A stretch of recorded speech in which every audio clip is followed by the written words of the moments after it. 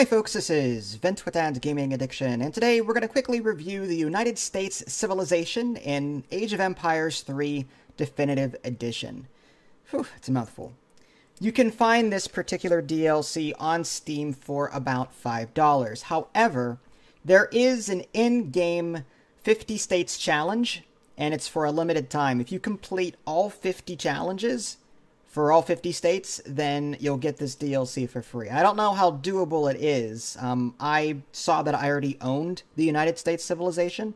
I'm guessing I got a press copy and that included that particular key with it. So I got lucky there, but if you want to buy the game for yourself, like I said, it's like $5. But you do need the core game, the Definitive Edition, in order to play this particular faction.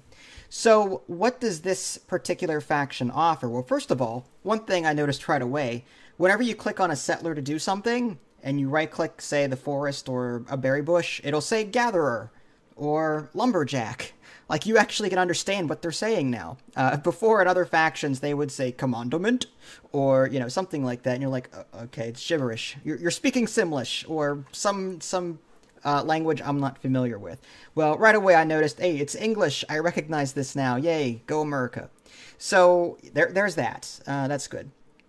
Another cool thing about them is that they don't level up like other factions. I mean, they kind of do. They still have those ages, like 1, 2, 3, 4, 5. But whenever you spend the resources necessary to actually level up, you choose one of 5 states.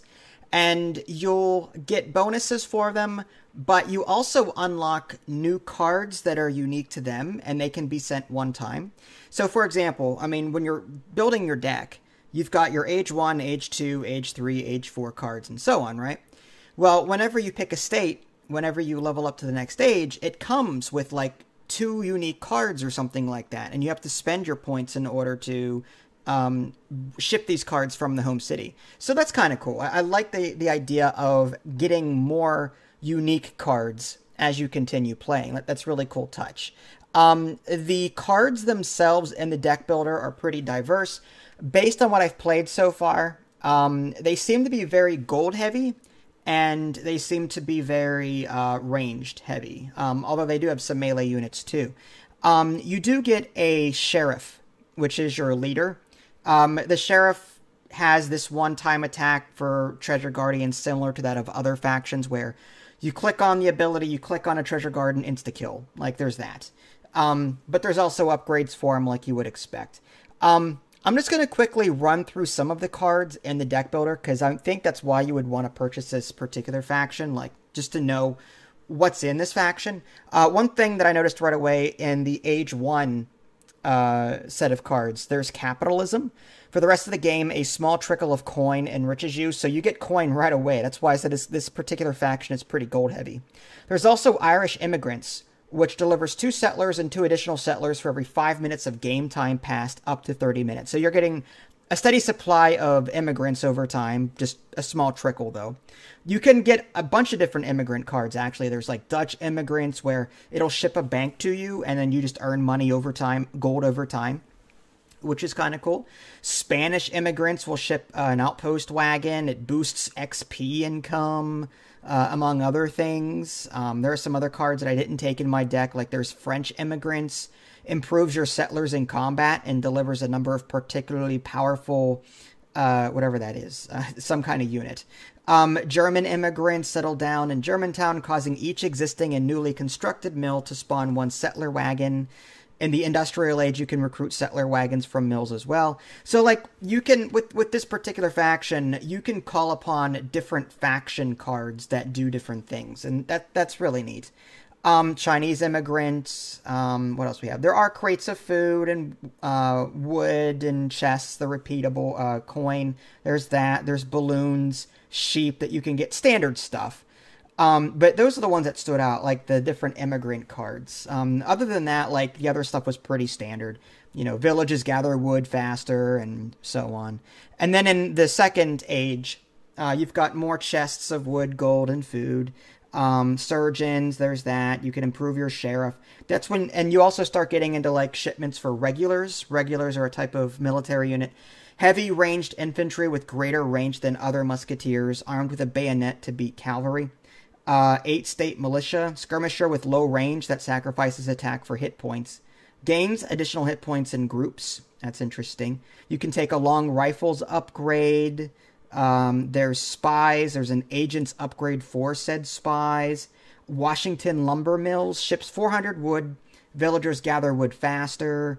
There's some boats that you can get. Naval gunners. A dance hall. Upgrade saloons to dance halls, which have Ronin and outlaw type units, cost less population.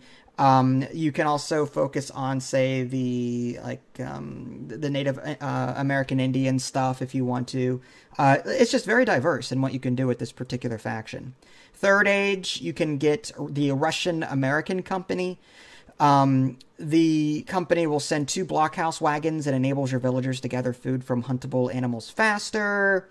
You can send the United States Army card, increases the attack and hit points of heavy infantry, Minutemen, and United States General, which is nice. There are sharpshooters that are introduced. Sharpshooters have a long-ranged attack but low hit points.